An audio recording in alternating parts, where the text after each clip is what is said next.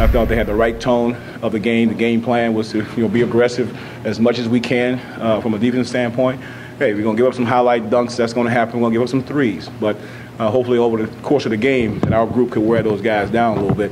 And tonight was our night. And we had everyone contributing and made a lot of great plays. Toney Douglas, the point of attack defense. When you can control the ball from the point of attack, obviously you're going to get beaten sometimes.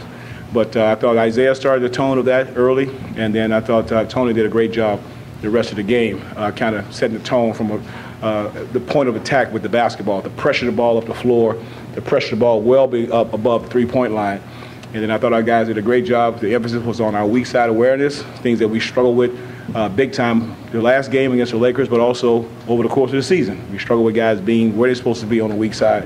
And I thought the last day and a half we had a chance to emphasize that on floor work and then also within the film room. And this group, as always, sometimes you get mad at yourself when you have to travel and move around and you can't really get this team on the floor to work, because whenever we have a chance, a day and a half or something to really work on certain things that helps you defensively, they always respond pretty well. But that NBA thing, guys are just not the same anymore, I guess.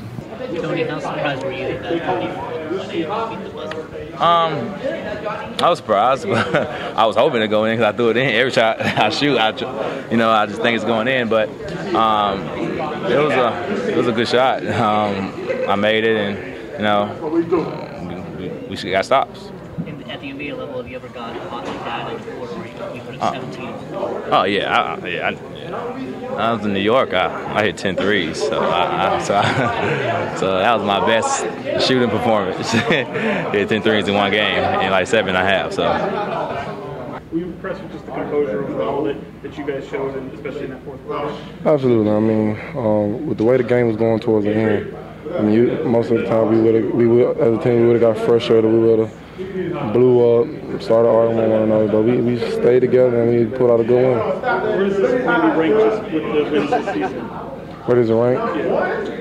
Yeah. I can't really say where it ranks, but I'm glad we got it.